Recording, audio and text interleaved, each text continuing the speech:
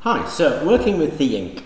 Now, the ink is, I think, wonderful, but it has to be applied by a brush, and that can be really an inconvenience. And I was thinking of a way that would be a good way of making it that much easier, and I came up with these. Now, that's a needle dropper bottle, and it's got a really fine needle tip on it, and it's a HDP bottle, so it's quite squeezable. And I thought, I tell you what, that looks to me just like a pen. So I ordered a few of them and filled them up with some ink. So what we've got here now is an ink pen with the conductive ink in it. And I thought, okay, what are we going to do to demonstrate this? Well, the first thing we need to do really is draw something with it so you can see you can draw with it, and then do something with that drawing. Now, I love things that light up. I think everybody loves things that light up. So I got some of these, and I warn you, these are tiny. These are LEDs, they're bright blue-white LEDs, and they're about 0.6 of a millimetre by 0.3, I think. They're absolutely minute.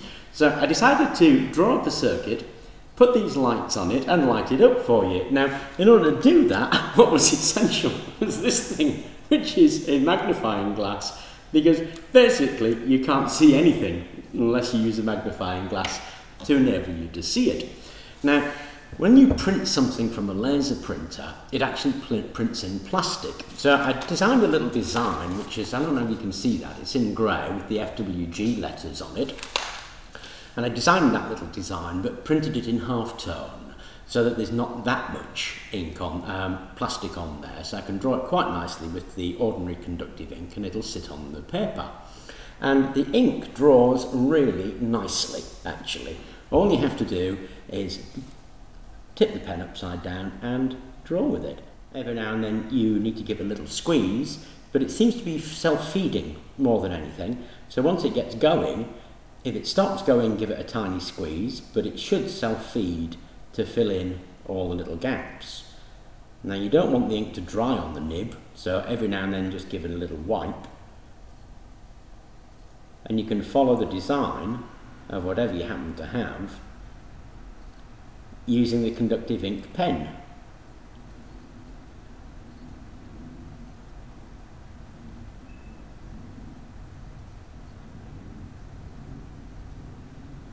And then once you've drawn it, just set it to one side and let it to dry. Now, in great Blue Peter tradition, here's one I prepared earlier. So we've got our little FWG logo on there.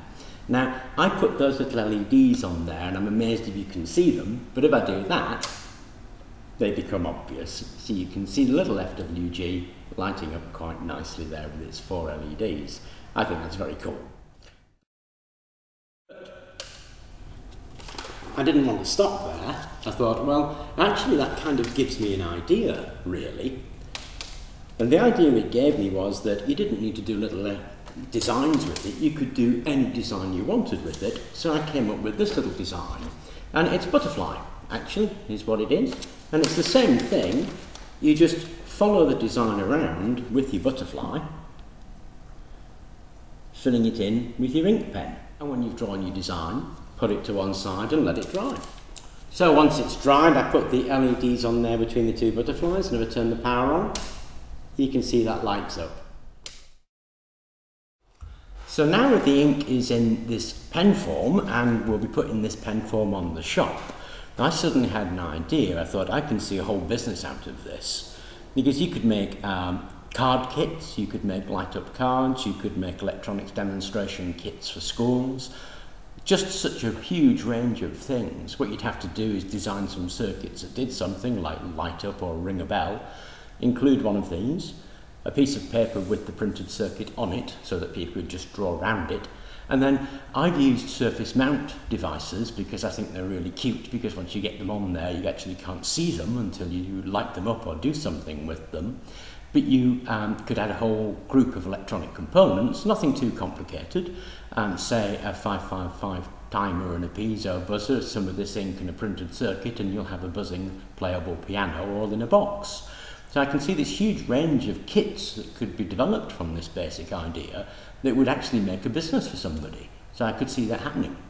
Anyway, this took, oddly enough, quite a while to find this particular applicator, and I'm quite pleased to have found it because the ink comes out of it nicely, it enables you to draw, it makes it safe so that kids can use it, it gives you the idea and possibility of putting together kits, bagging them up and selling them to science fairs, electronic shops, schools, or just something to do on a rainy afternoon where you would print the circuit, paint it out, glue on some components with this thing, and in an afternoon you'd have a circuit that did something without any soldering.